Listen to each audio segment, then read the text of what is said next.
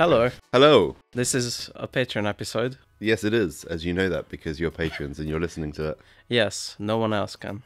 You are in the elites of society. For this episode, we thought we'd talk about tropes. Tropes. Movie tropes that annoy us. I included some that are just funny. It's not just tropes. A lot of my list is just things that just, in real life, would never... Okay, yeah. I know you're annoyed by that stuff a lot. Yeah. Mine are more cliches and trends. Okay. Let's make a prediction. How many do you think will match? Because we haven't seen each other's lists. How many do you think we've got the same ones? I counted, I can't remember, 13 or 14. Okay, I've got 10. You got 10. I'd say none will match. None. Because mine are kind of outside the box. And we do have like lots of, even when we agree, we find different things to disagree on. Okay. You know, on the movie. Okay, I'm going to predict 3. Okay. Okay, so this is something that might happen in real life, but it's still something that bugs the ever-loving fuck out of me. Horror movies. Let's split up. No, you would never do that. If any rational, sensible person, if you're being chased by a serial killer or if you're going through an abandoned warehouse looking for the MacGuffin of whatever it is, you would stay together and protect each other. But Rick, they can cover more ground that way. And I don't mind it so much if they put a time element on it. If they say, okay, we've got 10 minutes to do this thing, and then it's a massive warehouse or a huge mansion, then okay, yeah, they can cover more ground and they've got a time. But most films don't even put a time frame in it. They're just like, oh, we went to the spooky mansion at 10 o'clock at night. Let's split up and cover more ground. Why? You got something to be? You got work tomorrow? You got to be in bed? Like, what are you doing? To be fair, I don't see much of this trope anymore. A lot. Just in very cheesy B movies. I feel like it's happened in almost every horror film I've ever seen. And I don't watch too many, to be fair, as we know. The Thing. They kind of split up, but in pairs. Yep. Which makes sense. Yeah. But again, still, it's safety in numbers. Well, how are you going to kill all the non-important characters that you don't care about? Well, that's the problem. Yeah. You know, it's made purely for the progression of the plot, and it's lazy. I don't mind it if the kills are creative. Yeah. Because usually in those kinds of movies, the fun is that the kills are creative and not that you care about the characters. You usually hate all those characters, if anything. My turn. Yeah, go for it. This is the cheating one. The cheating one. Which I don't even know if I categorize as a trope. We probably shouldn't. Okay. It's just a little annoyance that came up during Kinds of Kindness. Okay. And it's kind of outside the movie. It's a new trend I realized where the trigger warnings or the warnings before the movie, it's very specific now. Okay. And like in Kinds of Kindness, there was like, yes, sexual assault, sexual violence. I was like, I know the whole movie now. I know everything that's gonna happen. And I'm thinking how to solve this because I do understand trigger warnings. I do understand you have history with that. You don't want to go into a movie like that. But maybe, I think what we should do, we should resurrect the X rating and they shouldn't have trigger warnings. Okay. It's just, especially in horror movies, it's just a lot of spoilers ahead. They're getting very specific. Like, moderate violence, high violence, lots of blood, sexy blood, blood. Decapitation. Yeah, the hero won't survive. Don't be triggered by that. It's just something that annoys me recently a lot. And immediately comes up and I know 3 or 4 plot points from it. It's like, oh. Yeah. I think we live in an age where if you are going to be triggered by something, then you just do your research before you get to the cinema. Yeah. You know, you go to a restaurant these days and every single one asks you, do you have any allergies? That should be my job to control my allergies. Especially if you go to see like an artsy movie, like Kinds of Kindness. You should not expect to be safe. Psychologically, and maybe that's why we should have like an X rating, and that those would be like the, you know, everything goes kind of movies. A lot more movies have, in Kinds of Kindness, there was like an orgy. It showed everything. A lot more movies are safer that way, where they show a lot more things. And instead of packing more descriptions at the beginning of what's gonna happen, what if we just have a rating which says it's just everything goes, and then if you're triggered, I'm sorry. Yeah, I think the problem with an X rating is people just assume that it's porn. It could be like one of your torture porn films, you know. People... What do you mean my torture porn films? What do you mean by this? We don't talk about those on the podcast. A massive collection of them. Yeah. The director's cut of the Serbian film. Yeah. Cannibal Holocaust. Yeah, it's still the nonsense. But people will assume it's that. Okay. You know, that's the problem with the Well, X rating. Call it something else. Call it R, like in America. Yeah, that works. Yeah. The key is just to do your research. You know, go on the website. So you, like you say, you're not giving away plot points. But even like 10 years ago, when this wasn't really a problem, people were walking into stupid shit all the time. They wouldn't do their research. I remember first Deadpool. I remember watched it in a cinema. So many kids. So many kids in that movie. Scarred for life. To be fair, like, I think when I was about 12, 13, I would have loved to see in Deadpool. Yeah, well, I probably saw much worse things than Deadpool by that age. look how you turned out, though. Yeah, I've seen RoboCop when I was like 6. Yeah. And I was like, yeah, melt that person. Shoot his arms off. Yeah, shoot his dick off. Have a new rating where you don't do trigger warnings. Okay. Or be more creative with the trigger warnings and not so specific. Yeah. Because you spoiled the whole fucking movie now. Cool. That's it. That's it. That's it. That's It's not really a movie trope. It's more of a complaint about cinema in general. This is my agenda for running as a president. That's the first thing I'm gonna change. Still not a movie trope, though. I know. I hope the rest of them are actual movie tropes. They are. They are. I told you this is kind of cheating one. It's just an excuse to complain about something. Yeah. Which is what this podcast should be called. An excuse to complain about something. By the way, if you're enjoying this episode, please hit the like button. Don't forget to subscribe.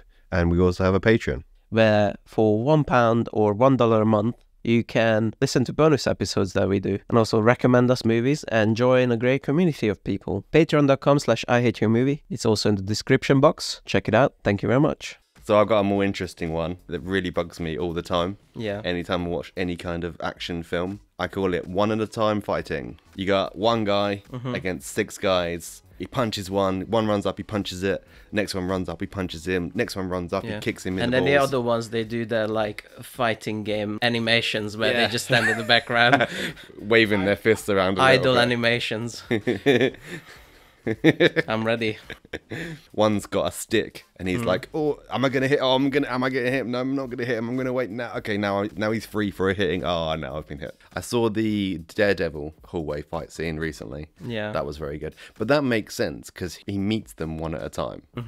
Someone hears a noise and they comes out and he punches them, and then there's loud music playing in another room and he walks in and he drags him out. It depends on the choreography as well, like how well it's done and how well it's thought out. It's usually in a male power fantasy when there's the silliness happens. And also, you wouldn't be like this, bad guy minion if you were scared to be in a fight. Yeah. And if you were that scared to be in a fight, you then wouldn't want to try and take on the hero one-on-one. I wonder if anyone made like a parody of that. Instead of following a main character, following it like a henchman. And like, what was that like? Here comes the hero. Okay, I'm gonna get beaten up now. Do you want to do an actual trope? I'll do an actual trope. It's 2 in 1. Male gaze or female gaze. Not gaze. What's wrong with the gaze?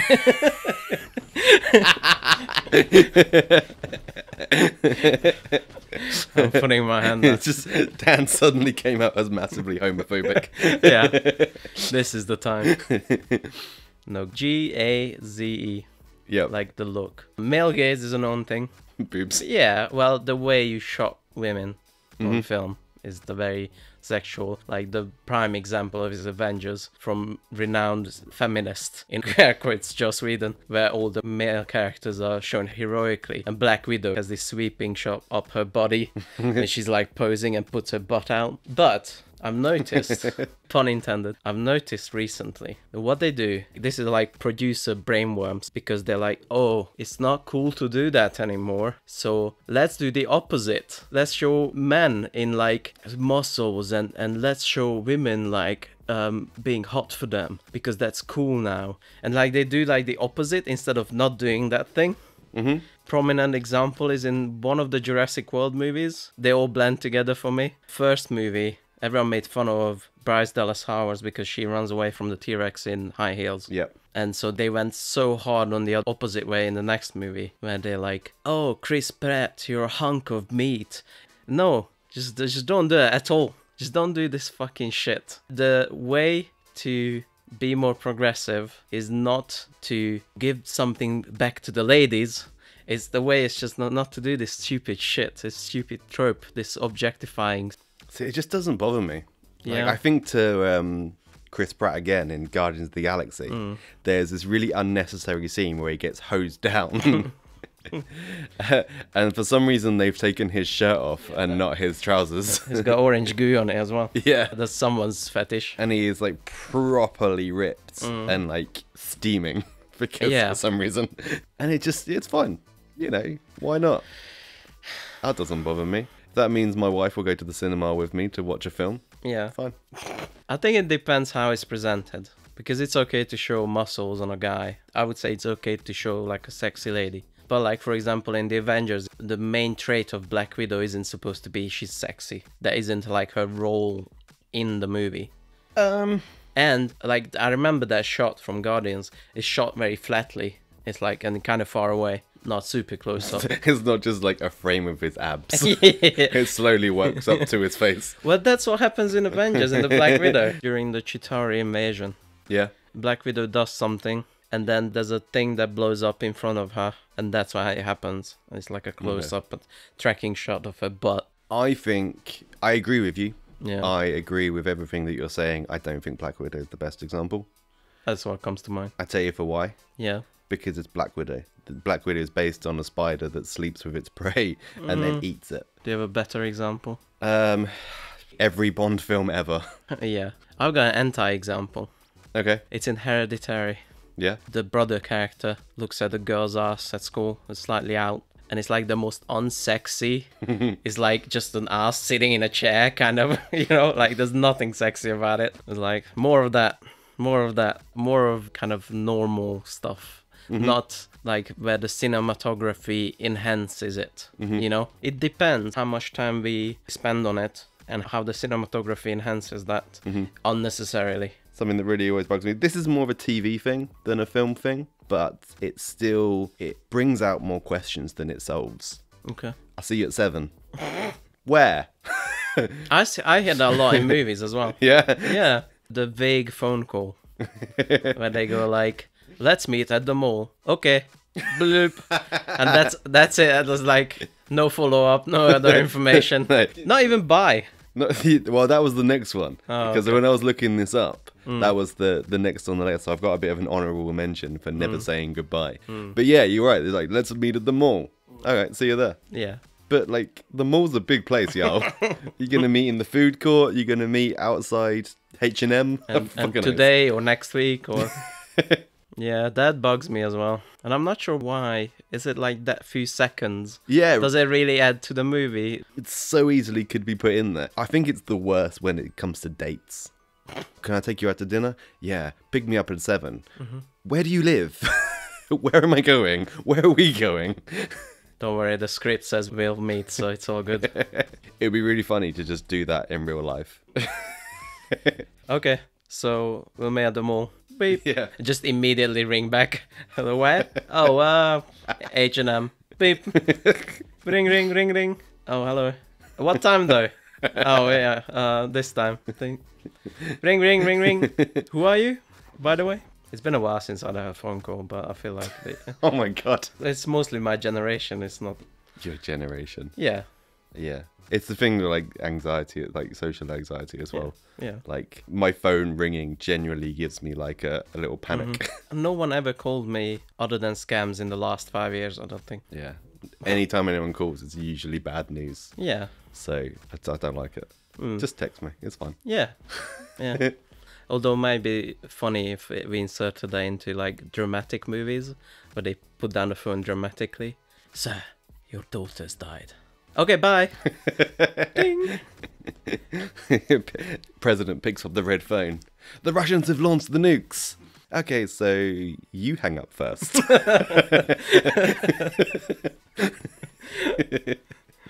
Yep. Oh my god, that's a matching one. Yay! I forgot about that one. One. What was it? I just wrote phone conversations. Okay. Yeah. I knew there'd be overlap. Yeah. So this is what started the idea for the trope episode. Okay. For me, anyway. It's bad guys becoming good guys. Always goes the same way in this really stupid kind of... In the first film, they fought the bad guy, he went to jail. In the second film, they need the bad guy's help for anything. So they get him out of jail and they team up. And then slowly after that, he realizes his good ways and stays out of jail. And it's just so stupid. No one's ever done that. Like, no one's like, oh, we've got a terrorist attack that could happen next week. Quick, bust out Osama bin Laden from jail. We need his help. He's the only one. Exactly. Yeah, it's stupid, but it kind of diminishes usually the first movie's threat. The one that comes to mind, which we haven't seen all the way through, Aquaman 2. But doesn't in the first Aquaman, that guy... Orb or whatever his name is, doesn't he want to just fucking kill all humans? Yeah, he wants to destroy the entire land. He want to do a Holocaust, and they just bring him out because there's another big baddie. Yes. 10 years from now, it would be like, oh, we've got this dictator that's rising up in this country. Quick, we call Vladimir Putin. He's our only hope. We need someone who understands the mind of a dictator. Bringing Kim Jong-un. Even worse than that I've just realised, it's like Suicide Squad or bad guy team-ups, Thunderbolts is coming out for the MCU. Can you imagine just a whole team of like Kim Jong-un? Yeah, Osama bin Laden. Okay. Kim Jong-un, Osama bin Laden. I mean, he's dead now, I know. Is he? That's the plot Vladimir twist. Putin, all walking in slow motion in the rain with guns on their back. Good luck with that thumbnail. Thank you.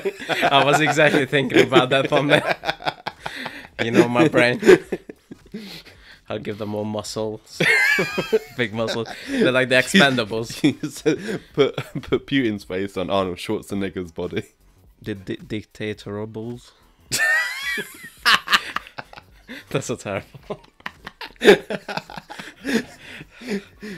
This is not so much prominent now, but it's the mystery box.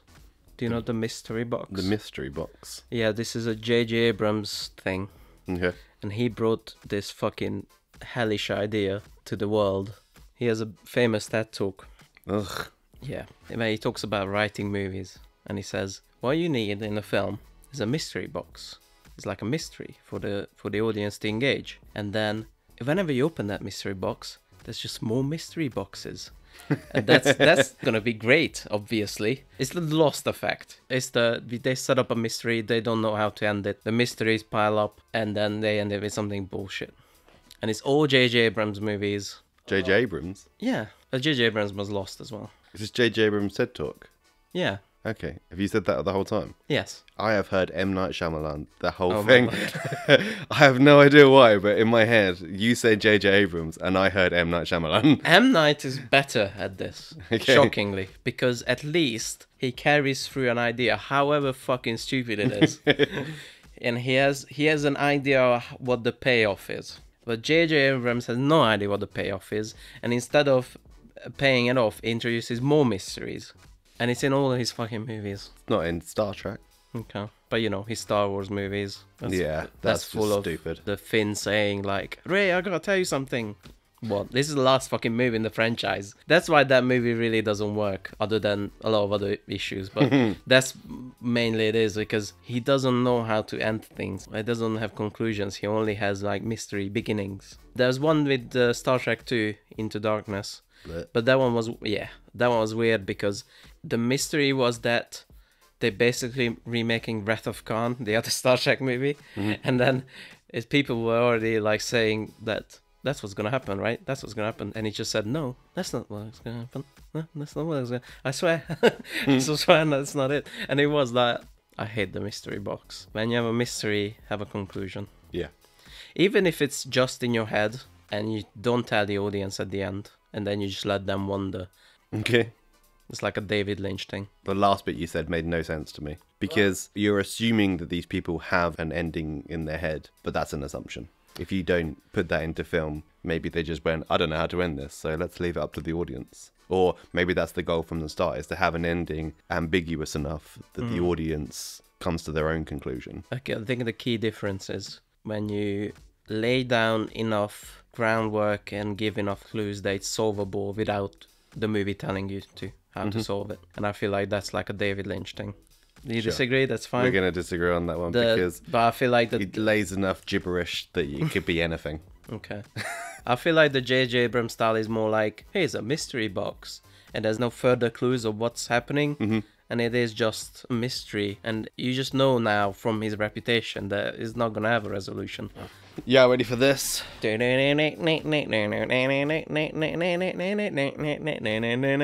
all ready for this? Yeah. This is the "You're ready for this" segment of I Hate Your Movie.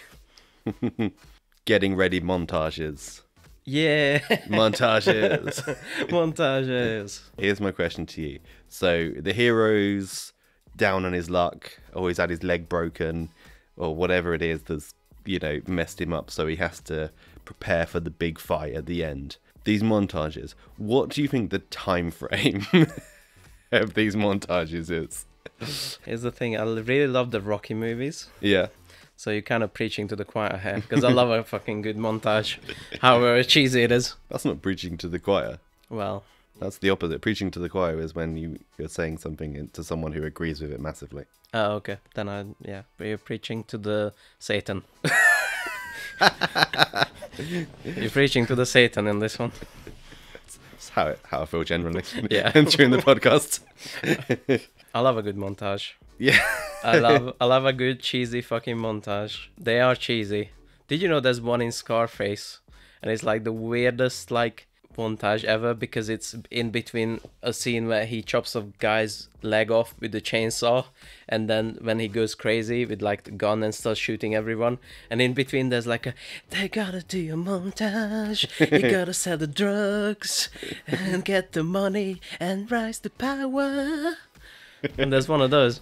Although, good mention for the Cornetto trilogy for that. That was really good at like making really inane things exciting, and you know, where he gets whoosh, and he puts the coat on the rack, whoosh, he sits down on the sofa. Not just the sound effects, but I remember, like, for example, in Hot Fuzz, when Simon Pegg goes into the small town, the montage of him traveling is so like good, and like it's something that you never see, because what usually happens, they do a drone shot of city, drone shot of town, you know, sunsets to indicate time, and they do like this really interesting montage, like his old-timey Nokia phone, the signal goes down constantly as he travels more, and there's things like that. It's really funny. There's a good ways to do it. But no, I mean, like I said earlier, about the, you know, he's broken his arm, and his Extraction 2 was really good for this. Yes. Oh my god. What had actually happened to him? I can't remember. Had he broken something? He'd really like broken his... Yeah, he's half dead. He'd like broken his leg. That was the beginning of the movie.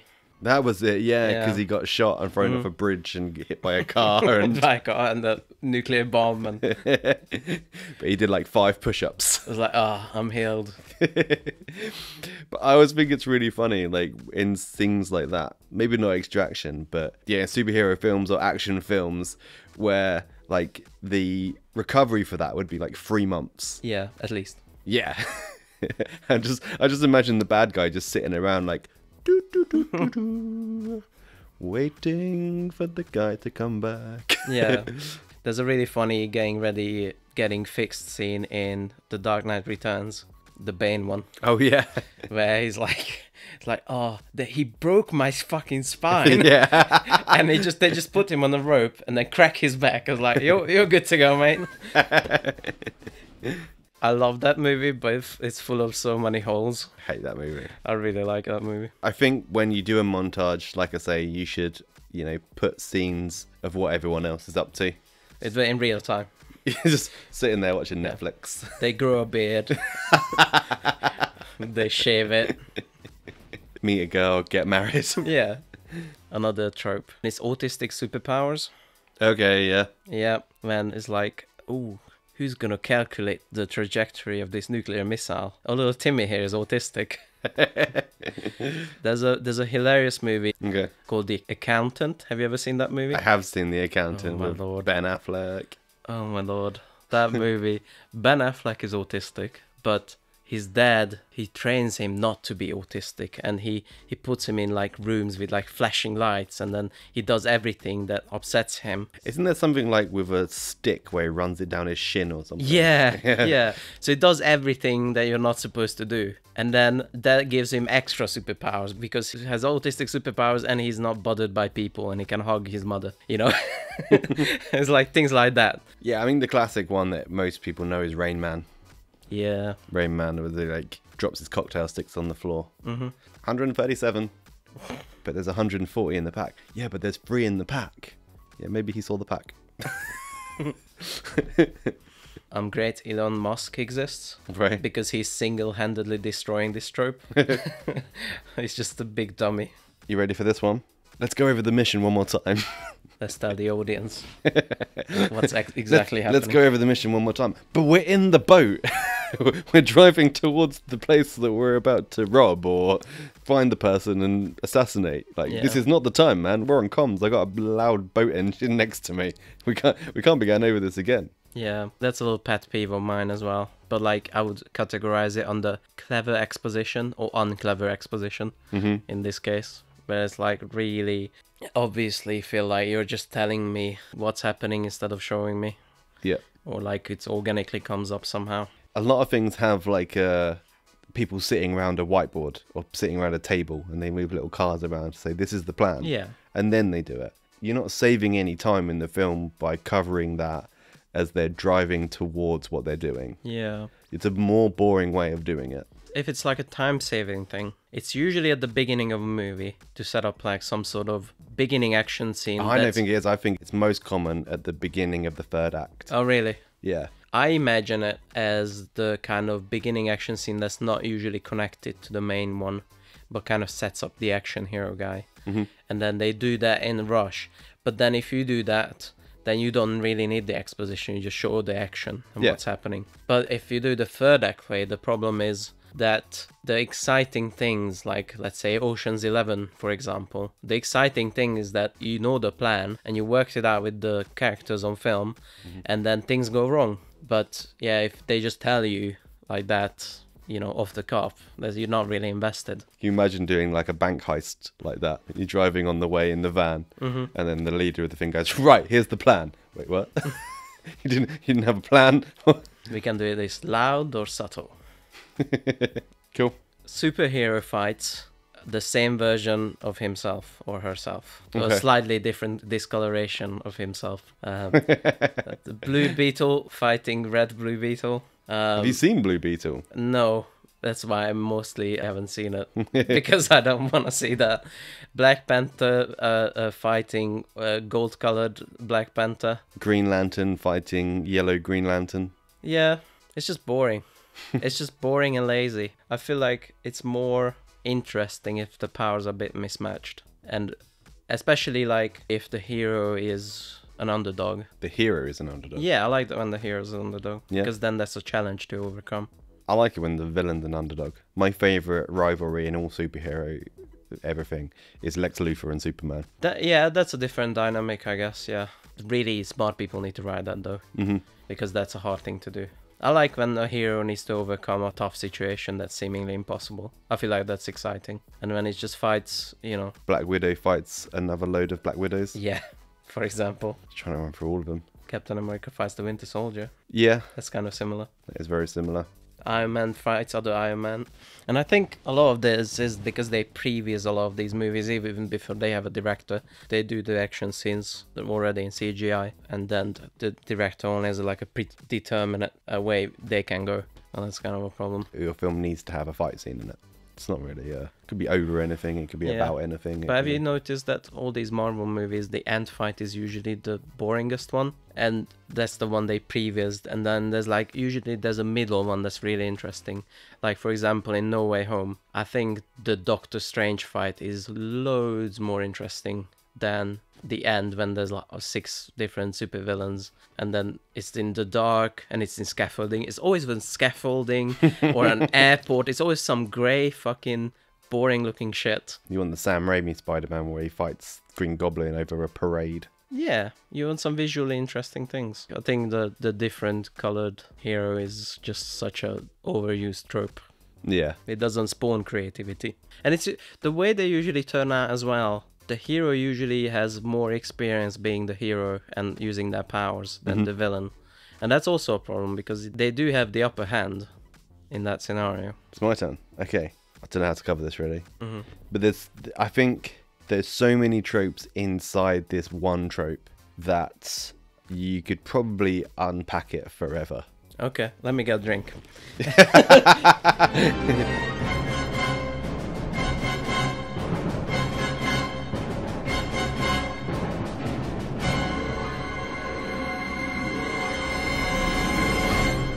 Next time on Dragon Ball Z. I was in a car chase once. I was too. Yeah? You tell yourself. No, you do yours.